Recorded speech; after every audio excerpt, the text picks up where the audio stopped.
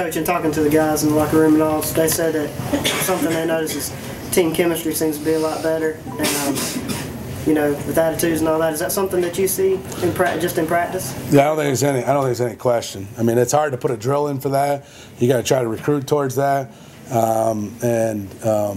we try to do some things to lead the guys to that, but you can't make them like each other.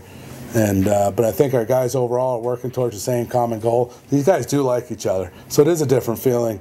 And you know, they're pretty focused. You know, I don't have the going into this year, I don't feel the draft deals like we had in the past. And, you know, people don't understand, especially probably in the media, when a kid's 19, 20, and he's looking at getting $1 million, it's not easy keeping focused on the team. You know, he's got to deal with his advisor, he's got to deal with his parents, he's under tremendous pressure. It's tough. It's a very big distraction what we do. And we're certainly not the only team in the country that deals with that. But I don't see that. I see it more in the team this year as opposed to those things, and focus on winning. We're seeing it all about winning right now.